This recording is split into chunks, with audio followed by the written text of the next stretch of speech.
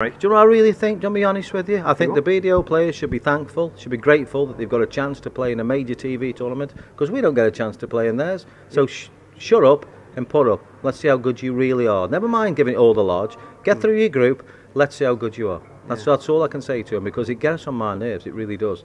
Why are we giving him a chance anyway? But it's nothing to do with me. I'm just a humble fella from Stoke who's a big shareholder of the PDC, but I wouldn't give him anything, personally.